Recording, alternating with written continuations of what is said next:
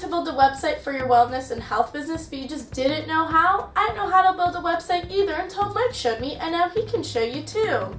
Hi, my name is Mike and I want to show you how to create your own health and wellness website for your business. The website for the business we just built is for a practical naturopathy and herbal medicine business. As you can see, there is a main image, a Meet Mike Rosso section with his image, why to choose this kind of business, and what kind of work is done in this type of business. There are also a few testimonials, about 3 of them that you can see right here. We also added a service section to show which services the business offers. And of course, at the bottom, we added the contact form where you can contact the business owner. In this case, it's Mike Rosso.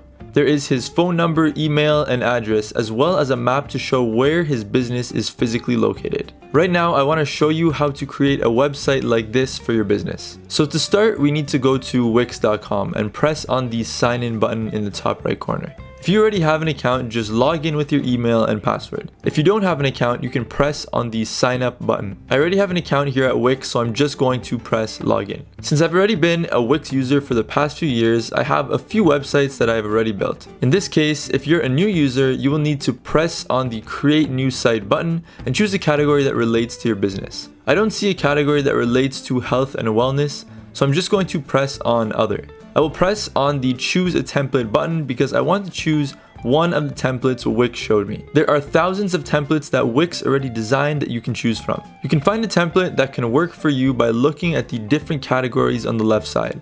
Let's just press on health and wellness. Every time I mouse over a new template, it'll show a view and edit button. The view button will show you a sample website that Wix already built using this template. I can see if I like the look of this template, and if I want to use it for myself and my own website, I will press on the edit button.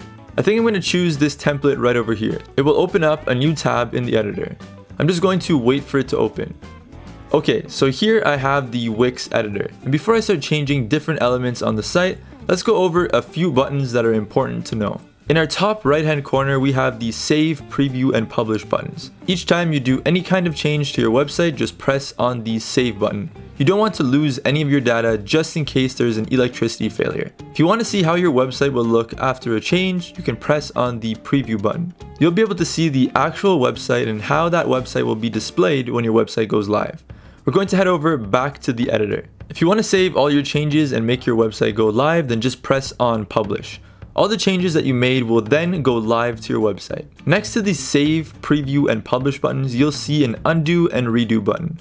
And over to the left, we have our desktop and mobile view buttons. When you finish working on your desktop website, you should take a look to see what your mobile website will look like. You can see if your website is looking good on mobile. If not, you can change the layout and sizes to make sure it all fits. So here you can see all the pages on our website. Right now we have the home page, services page, and blog. Of course, we can add pages and delete pages as we go along. Here on the left, we have a few more buttons. The plus button, which is the add button, is the most important one. You can add anything you want to the website, such as text, images, gallery, vector art, shapes, interactive buttons, and much more. I really recommend you go over each of these elements and try to understand what you can do with any of them. When you find an element that you want to add to your website, you can drag and drop it onto the page. I can press on the element and a menu will pop up showing me everything I can do with the element. I can change the size and change the angle. I can also delete it by right-clicking the image and pressing delete. So I want to create the same page that I showed you at the beginning of the video. We're going to start by changing the name. The name on this website is Amelia Banks. To change it, I'm going to press on it and then press on change text. I will change it to Mike Rosso. And here it says meet Amelia. I want to change it, so I'm going to go to my pages and then I'm going to press on manage pages. I can see the meet Amelia anchor right over here, so I'm going to press on the button with 3 dots. Instead of meet Amelia, I'm going to change it to meet Mike. I can go back and see that it now says meet Mike. I just want to change the background image now, so I'm going to go to images and then use the free images from Wix. Let's just start with something green, so I'm going to search green.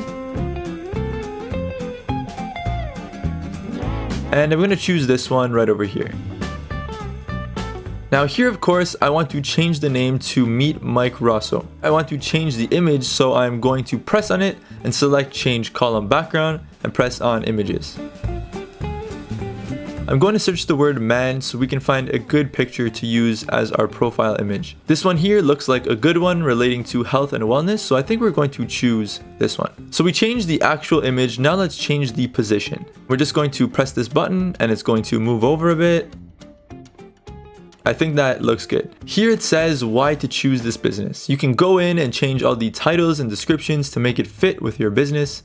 You can change each testimonial as well. There are 3 testimonials here, and you can change and edit each one of them. Of course, you can do the same thing for your services.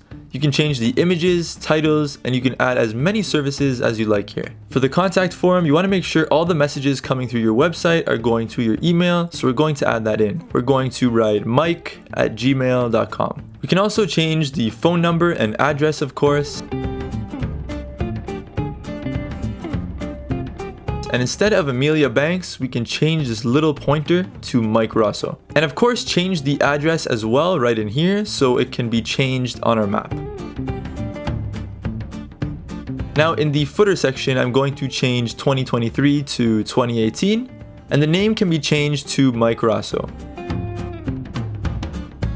Alright, so I made a few changes. Of course, if you have a real business, you can change many more things. I just wanted to show you with just a few minutes how you can change most of the elements on your website to fit your business. So I'm just going to press on save, and the first thing it's going to ask me is to put a name for the website. We're going to call this one Mike Health.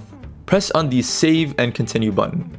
If we want to make this website go live, we can press on publish. It will give us a link, and if we go to this link, the entire site that we just edited together will be live on the internet for anybody to see. If you're going to use Wix for your business's website, I really recommend you get a premium plan. Once you pay for the premium plan, you can remove the Wix banner at the top of the website and you can add your own domain name. And that's it. I hope this video was helpful and have a great day. See how easy that is? If you liked this video and you found it helpful, please like, share, and leave your comments down below. Bye!